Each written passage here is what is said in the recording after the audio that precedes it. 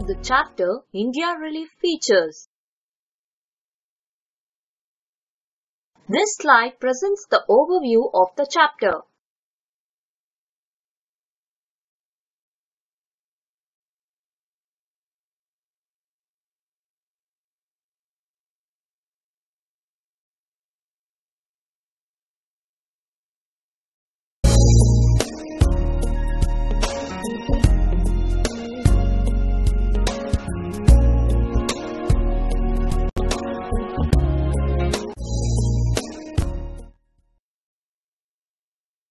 By the end of this chapter, you will be able to define a relief feature, explain the relief features of India, identify the location of India in the world, explain the geological background of India, illustrate the major relief divisions of India, that is, the Himalayas, the Indo-Gangetic Plain, the Peninsular Plateau, the Thar Desert, the coastal plains, and the islands.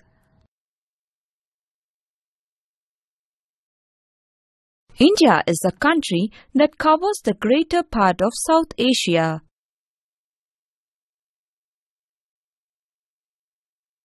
It is a country with varied diversity. In India, most of the places are located in the river valleys and other places are located in the mountains.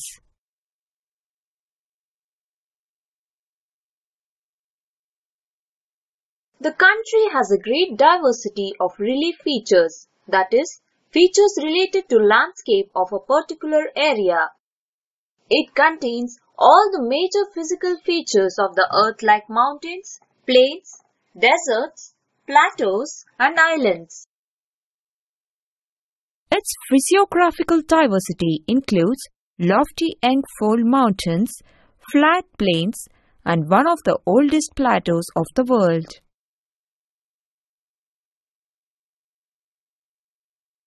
The major relief divisions of India are the Himalayas, the Peninsular Plateau, the Thar Desert, the Indo-Gangetic Plain,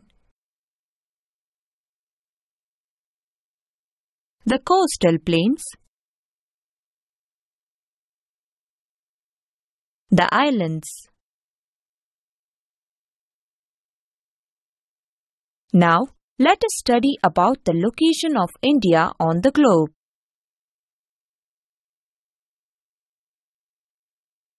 India is located in the northern hemisphere of the globe.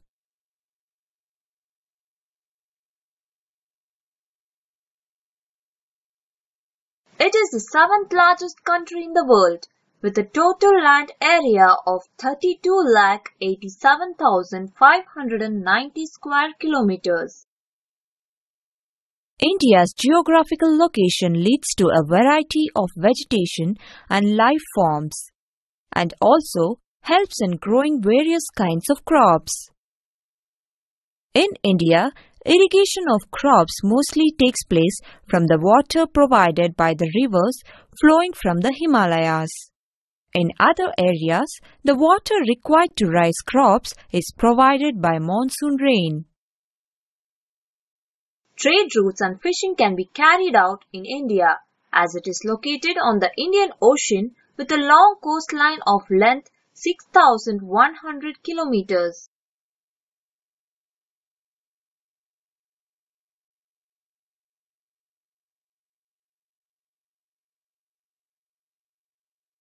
On the globe, India lies to the north of the equator between 8 degrees 4 minutes and 37 degrees 6 minutes north latitude and 68 degrees 7 minutes and 97 degrees 25 minutes east longitude.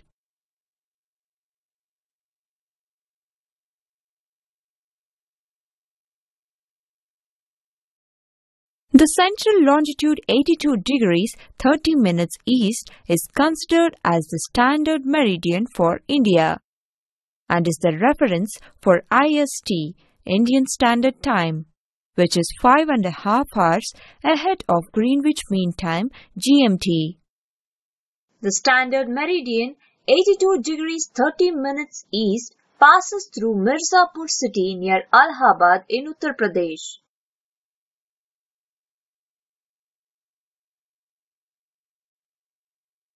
Now let us study about the geological background of India. India's geographical position is a result of plate tectonics. It is the shifting of enormous rigid crustal plates over the Earth's underlying layer of molten material. The world landforms originated from two giant lands, Angara land, Laurasia, and Gondwana land, which was named by Austrian scientist Eduard Suess. India was a part of Gondwana land. More than 200 million years ago, Gondwana land got split into pieces and the peninsular Indian plate moved towards northeast and came into collision with the Eurasian plain Angara land.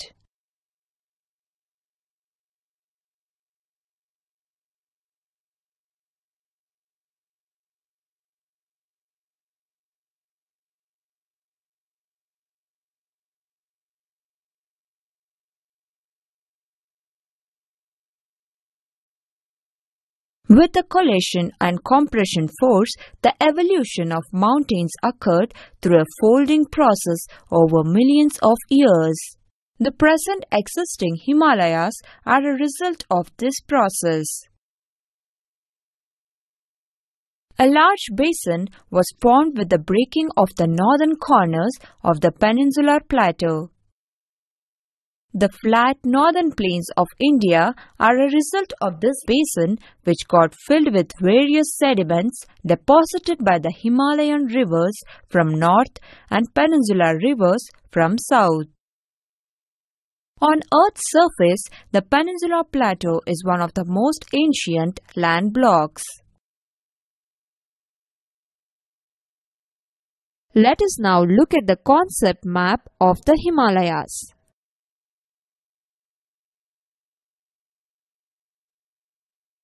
Now let us study about the relief division, the Himalayas in detail. The Himalaya mountains are the highest mountain in the world. The name Himalaya means abode of the snow.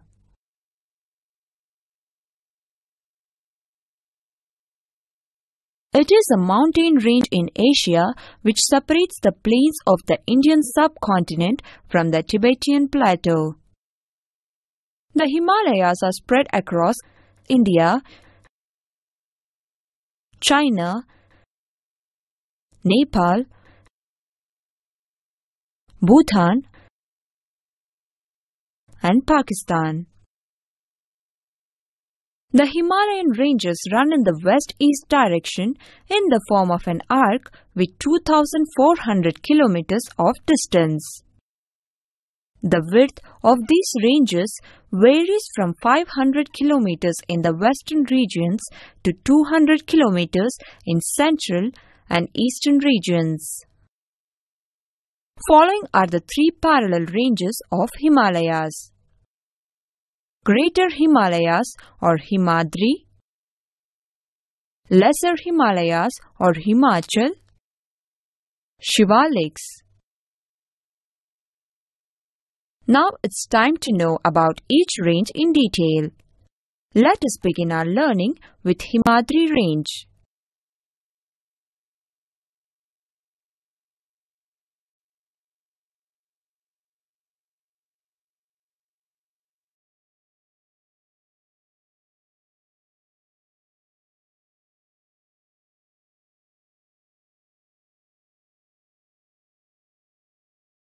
Click each tab to know more. Himadri. The northernmost range is called as Greater Himalayas or Himadri. It consists of highest peaks with an average elevation of 6,100 meters above sea level. It is composed of snow and ice cover. Glaciers can also be found here. The water from these Himalayas is the source to the perennial rivers. Let us now learn about the Himachal ranges.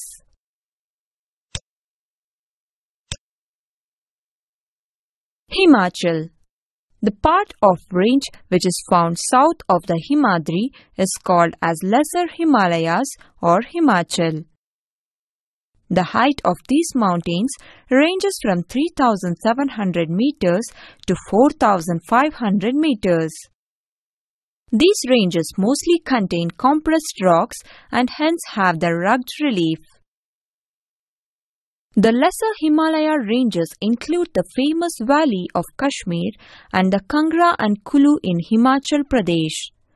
The region, which is quite famous for hill stations like Simla, Mussoorie, Nainital, Ranikhet, etc. The Birpanjal and Mahabharata ranges are the most important ranges of this region. Let us now learn about the Shivalik ranges.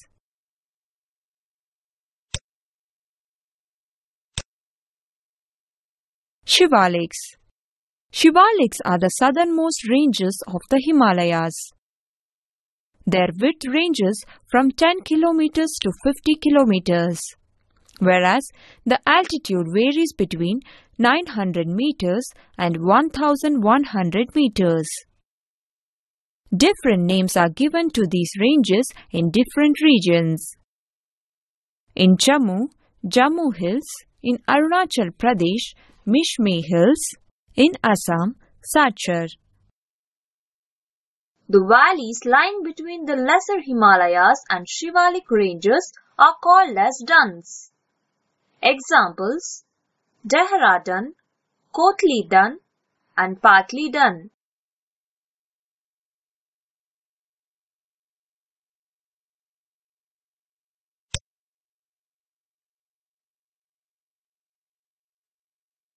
Let us now learn about the Purvanchal ranges. Purvanchal. The Purvanchal hills lie in the northeasternmost part of India and are the eastern extension of Himalayas. They cover the states of Assam, Manipur, Tripura, Nagaland.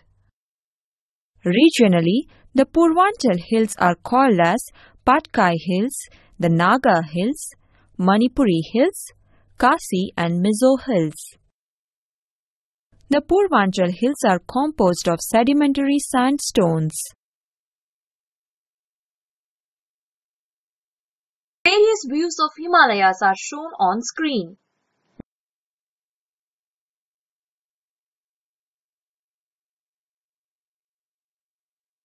After learning about the different ranges of the Himalayas, let us learn about the influence of these mountains on the climate.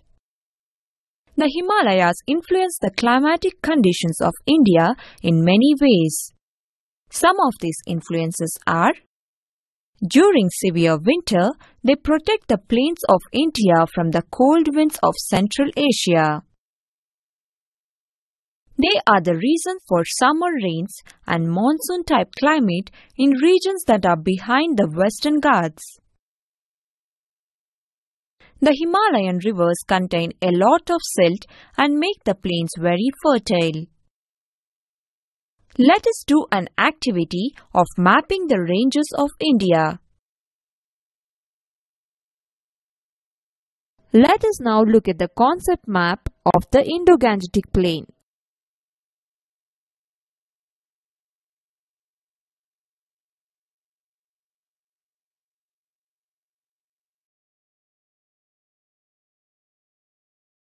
Now, let us discuss another important relief feature of India, that is the Indo-Gangetic Plain.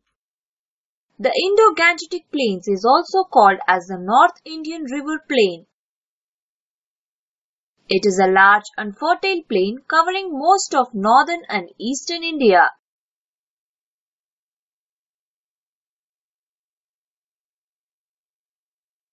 The formation of northern plain is a result of the interaction of the three Himalayan rivers Indus, Ganga and Brahmaputra and their tributaries. Almost 20 million years ago, it was a shallow basin. But as time passed by, it got filled with various alluvial soils which were brought by these rivers from the Himalayas.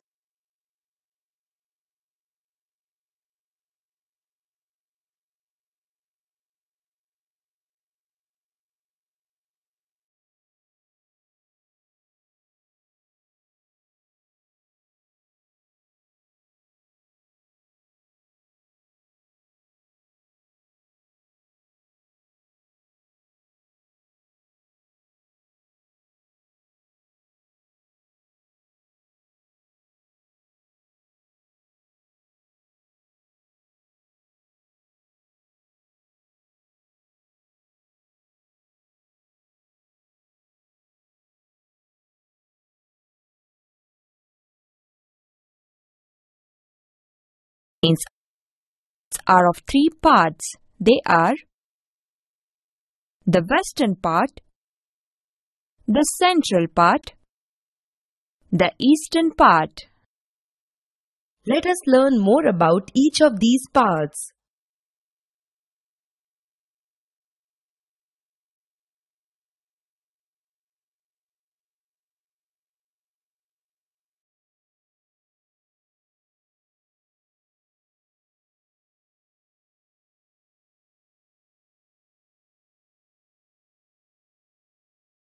Click each tab to know more.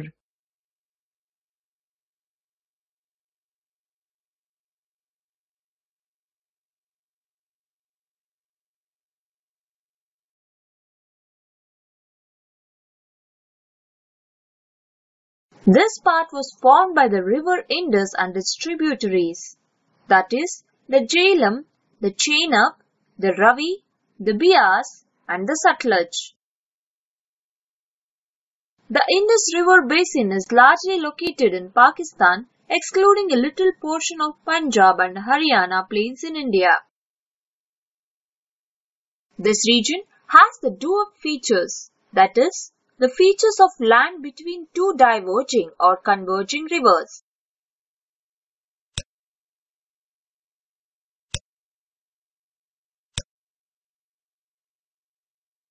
The central part. It is called as the Ganga Plain. It extends from the rivers Gaghara to Teesta. It is spread across the states of Uttar Pradesh, Bihar, Haryana, Jharkhand, and West Bengal. It is the place where rivers like Ganga, Yamuna merge and get distributed into their tributaries Sone, Kosi, etc.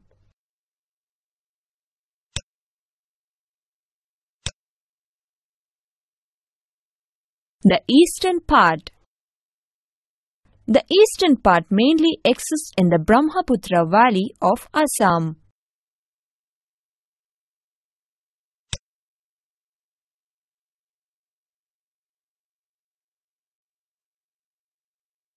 Apart from forming the Indo-Gangetic plains, the rivers flowing from the Himalayas cause deposition of gravel and pebble sediments, leading to the formation of a narrow belt. This belt is situated parallel to the foothills of Shivaliks and extends between 8 km to 16 km in length. The belt region can be studied under the names of Bhabhar and Terai. The Bhabhar Belt, a belt which is adjacent to the foothills of the Himalayas and consists of boulders and pebbles. The Bhabhar is a narrow belt of 8 km to 16 km wide. The Terai Belt, a belt which lies next to the Bhabhar region and is composed of newer alluvium. The region is mostly moist with thick forest as it is swampy and marshy. It receives heavy rainfall throughout the year and includes a wide variety of wildlife.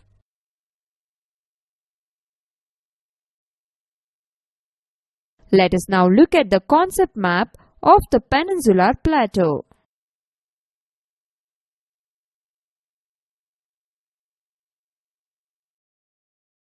Now, let us discuss about the relief feature, the Peninsular Plateau. A plateau is a landform characterized by a flat-topped region that is elevated above the surrounding lands. Indian Plateau is called as a Peninsular Plateau since it is surrounded by the sea on three sides. It is composed of old crystalline, hard igneous, and metamorphic rocks. Huge amounts of metallic and non-metallic mineral resources can be found in the Indian Plateau. Now, let us know more about the Peninsular Plateau.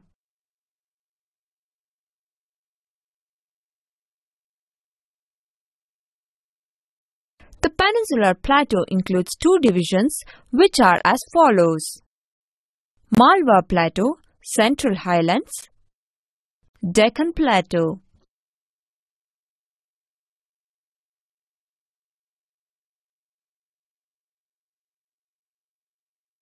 The Central Highlands can be found south of the Gangetic Plains and north of the river Narmada. Here, the most important plateaus are Malwa Plateau on west side and Chota Nagpur Plateau on east side. The Chota Nagpur Plateau is rich in mineral resources. The Deccan Plateau lies to the south of Narmada. The Deccan Plateau's north edge consists of Satpura range, whereas the eastern edge consists of Mahadev, the Kaimur range, and a portion of Michael range. The western, eastern, and southern boundaries are formed by Western Ghats, Eastern Ghats, and Nilgiris respectively. Now, it's time to study about the Western and Eastern Ghats. Western Ghats. Western Ghats run parallel to the western coast in a north-south direction. They extend from the river Tapi, central India, to Kanyakumari, Tamil Nadu. These Ghats are continuous with a very few passes in between them, which form the gateways of the coastal plains. Udagamandalam Ooty is the famous hill station along the Western Ghats, located in Nilgiris. Here, the highest mountain is the Doddabetta, 2,637 meters. The Western Ghats are joined by Nilgiris near Gudalur, rising the height of about 2,000 meters. Eastern Ghats. Eastern Ghats run in a northeast to southwest direction, parallel to the eastern coast of the country. They extend from Mahanadi Valley, Orissa to Nilgiris, Tamil Nadu. These Ghats are not continuous.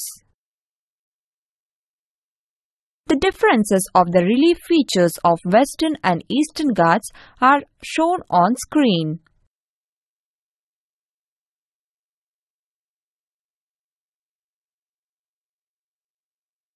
Now, let us know about the Thar Desert.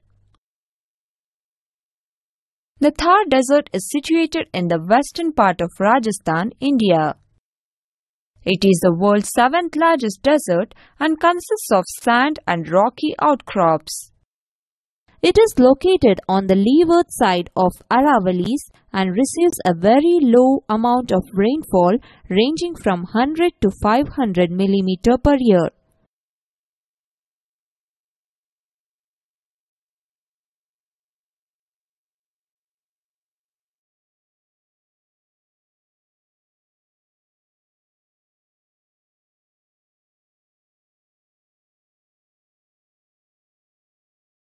It has an arid climate, little or no rain, and poor vegetation cover. Streams appear only during the rainy season but disappear soon. The only river in this area is Luni. The internal drainage rivers merge into lakes and do not reach the sea.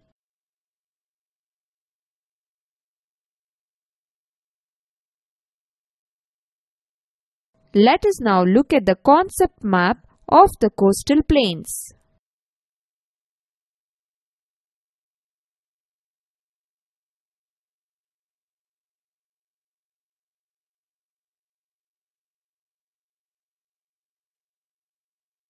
Now let us learn about the coastal plains.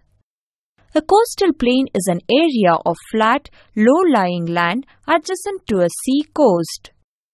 The southern part of Peninsular Plateau is bordered by narrow coastal strips along the Arabian Sea on the west and the Bay of Bengal on the east.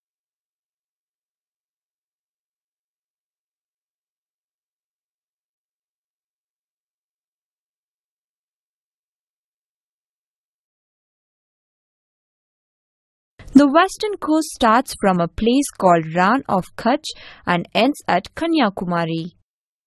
The western coast is more narrower than the eastern coast.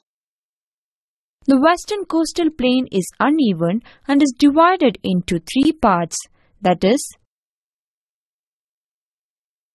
Konkan coast, northern part which touches Maharashtra and Goa,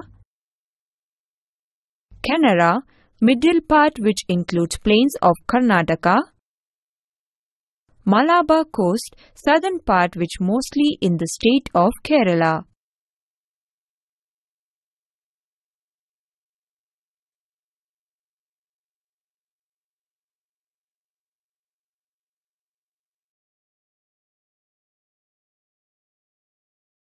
The Bay of Bengal east coast plains are wide, have large surface structure and are very fertile.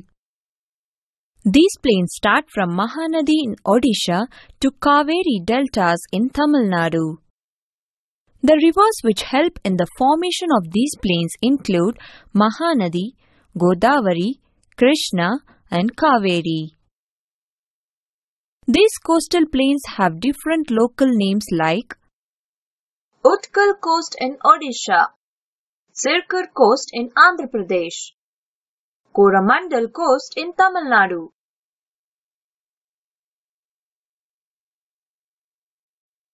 Let us now look at the concept map of the islands.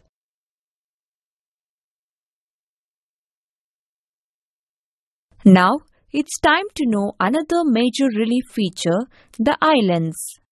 Generally, an island is defined as a piece of land which is completely surrounded by water. The word island came from Middle English word island, which in turn came from the Old English word eggland.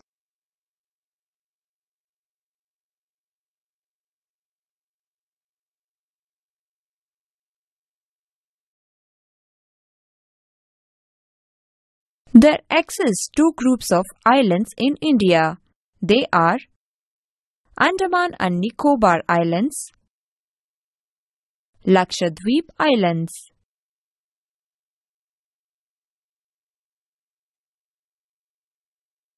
The Andaman and Nicobar groups of islands are stretched in the Bay of Bengal. These are the portions of submerged mountain paths which run from Myanmar mountain or Kanyoma. In these islands, Narkondam and Barren Islands are of volcanic origin. Indira Point was the southernmost tip of India in the Nicobar Island. But it got submerged due to unfortunate tsunami which devastated the entire world in the year 2004. Lakshadweep Islands. These islands are of coral origin. The total geographical area covered by these islands is 32 square kilometers. Lakshadweep Islands are popular for a wide variety of flora, plants and fauna, wildlife.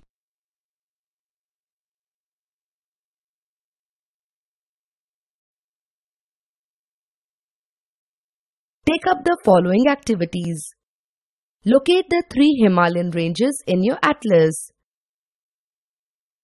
Locate the following places on Indian physical map of your atlas: Shimla, Malwa Plateau, Mussoorie, Bundelkhand, Nainital, Bhagelkhand, Ranikhet, Rajmahal Hills. Using a physical map of India, trace the course of Godavari and Krishna to identify the direction of slope of Deccan Plateau. Identify rivers that flow in the northern side of Central Highlands. Compare the relative heights of Western and Eastern Ghats as well as Tibetan Plateau and Himalayan peaks. On the physical map of India, identify the delta regions. Are their heights similar or different? How do they compare in relation to the Indo-Gangetic plains? Look at the world map and write a few lines about India's location with reference to the places marked on this map. Which of these data are for rising and setting times for the sun at Ahmedabad and Imphal? Explain your answer. Using the raised relief map and physical maps in your atlas, make clay or sand models of India on the ground. Use different types of sand or soil to mark different types of relief features. Ensure heights of the places are proportional and rivers are marked. Look at the vegetation map in your atlas and try to use leaves and grasses to decorate them. Maybe over the year, you can also add other features of India into them.